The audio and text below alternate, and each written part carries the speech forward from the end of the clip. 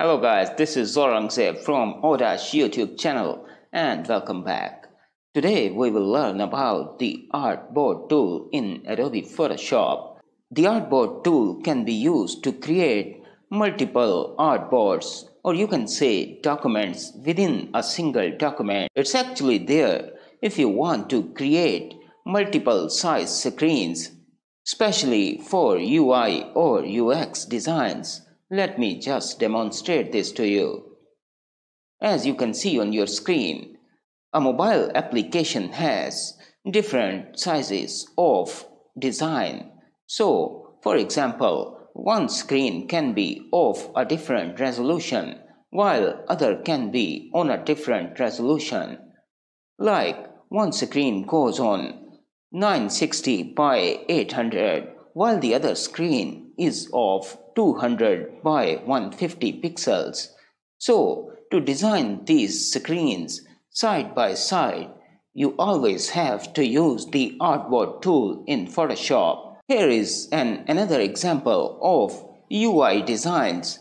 By the way, UI means user interface. So, if you are a UI designer, you know very well how there are many types of different designs and sizes when it comes to designing a mobile application.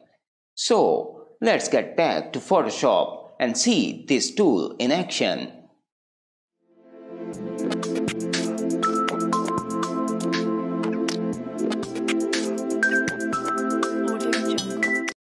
Okay, here we are in Adobe Photoshop. The first thing we should do is select the Artboard tool. Let's try the shortcut V, which is for the Move tool. If you press V, you select the Move tool as you can see on the top of the toolbar.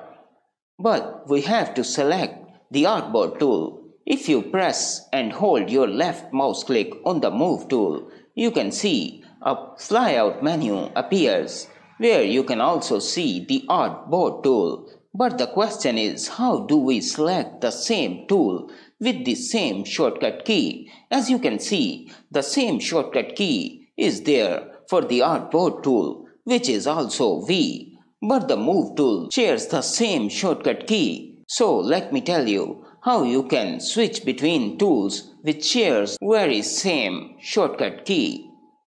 All you have to do is press Shift V or Shift plus the shortcut which is associated with the corresponding tool.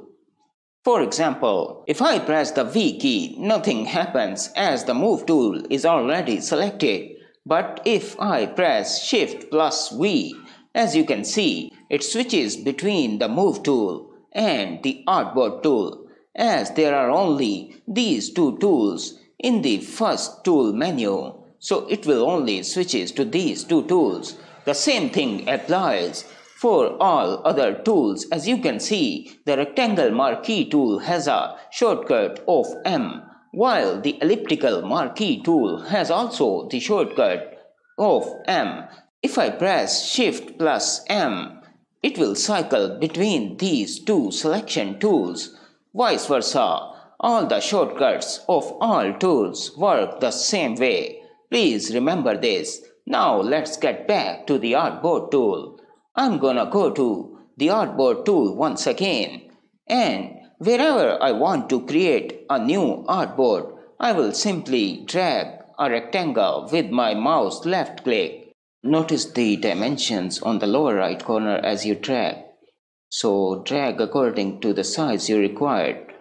Let me give you another example here. But before that, let's try to see what options do we have here. If you click on the plus sign, as you can see here, there are plus signs on the right side, on the top side, on the left side, and also on the bottom side of the rectangle. So if you click any of the plus sign, it will basically duplicate the same screen with the same size on the right side, as you can see here. So if we click on the bottom one, it will duplicate but on the bottom side of the rectangle. So let's go back to the internet and see what if we have to create a screen of this size, the small one. So I have a small utility, small software which is called the Pixel Ruler. The link will be in the description of this video. It can help you to measure dimensions of anything on screen. From width to height, as you can see, the width is almost 340 pixels. For height, you have to left click it once and it will switch to the vertical view.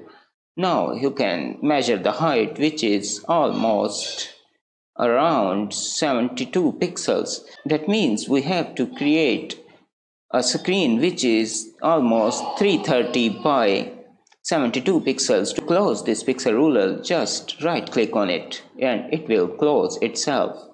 Now we can create something like that, which was 330 and 72 pixels. As you can see, I just created a screen. Now I can start designing on these screens and I can see them all at once. So this is the use of Artboard tool. Hope you liked today's video.